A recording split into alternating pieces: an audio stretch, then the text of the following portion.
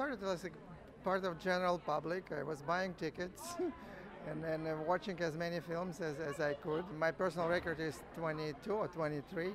I am cinephile besides being a chairman of the Foreign Film Committee of Hollywood Foreign Press Association, which bestows Golden Globes. Lately, each year, some films are shown here are also official screenings for the Hollywood Foreign Press Association and to be considered as the possible nominee for the foreign language film. Even if sometimes it's American or some other country's film, they say the film is made in a French style. French style is when the people are so natural, then they're not plastic, as sometimes in some other cinemas, no names named.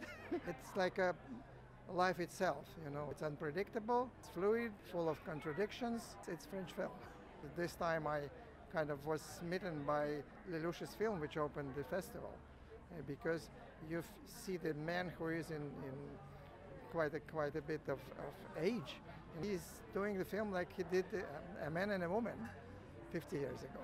You know, it's just phenomenal. The festival evolved to, include all those new things. The television, which is now sometimes better than cinema, and virtual reality. You see the Italians film here, which are made with some French participation. So it's not closed thing. It's open to the world.